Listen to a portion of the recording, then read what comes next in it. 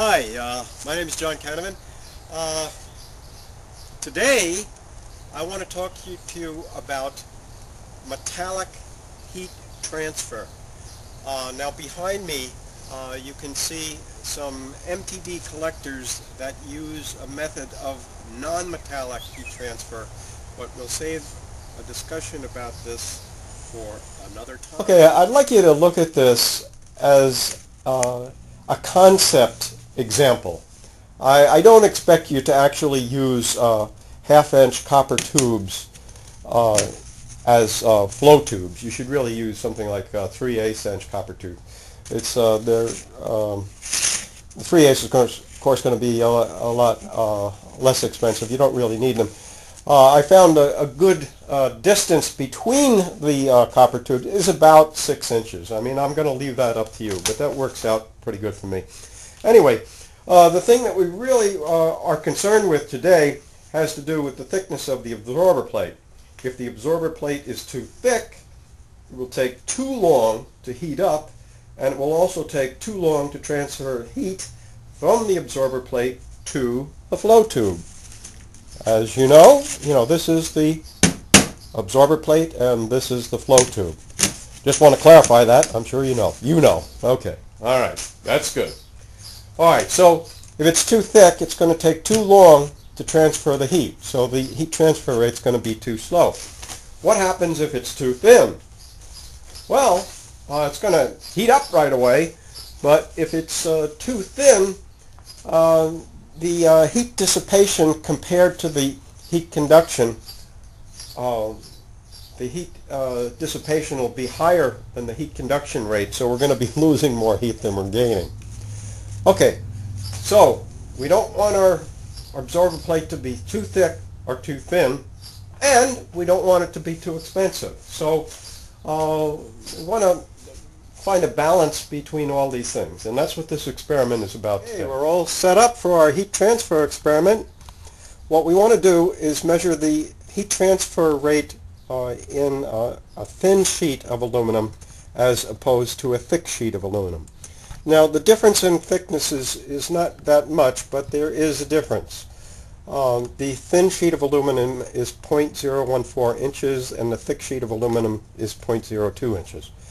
Okay, so what we have here is we have 4 temperature probes.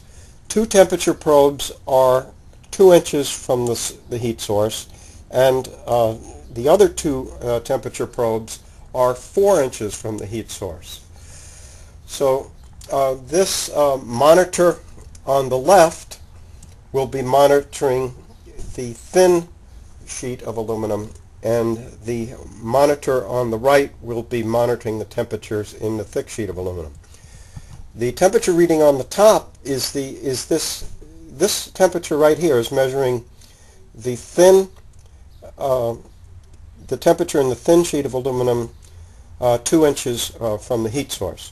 So we would expect this temperature to rise more rapidly than the probe that's 4 inches away. And that would be the same for the thick or the thin sheet of aluminum. So for our heat source, we're going to use 2 candles. Okay, so I'll light that right now. Very scientific, isn't it? Yes, it is. Okay, so we have 2 candles in there. Trust me on this.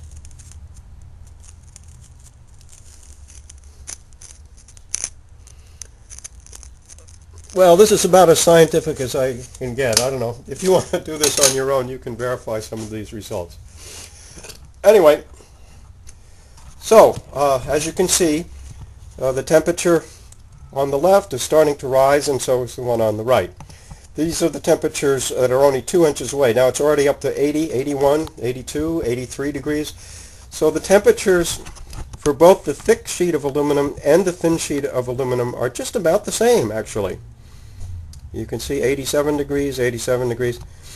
Now, you can notice the temperature at 4 inches, it's actually a little higher for the thicker sheet of aluminum, 84 degrees as opposed to 79 degrees. But the temperature differences is really are really quite similar. Well, you might say that the thicker sheet of aluminum conducts heat a little bit better, but not much.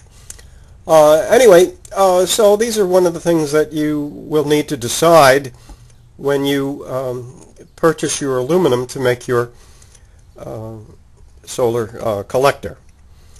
One thing to remember is the thicker sheet of aluminum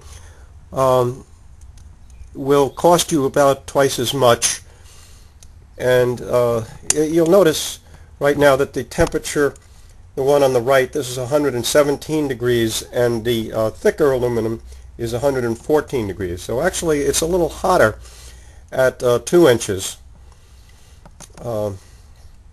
It's up to 121, and the thicker sheet is 117. Anyway, they're pretty much neck and neck. But you can see the differences. Not much. Anyway, when it comes to bending the aluminum, that's when you're going to have your problem if you decide to make your absorber plate yourself. The thick sheet of aluminum will be more difficult to bend. Take my word on this. Okay. Anyway, that's our experiment for heat transfer using 2 thicknesses of aluminum.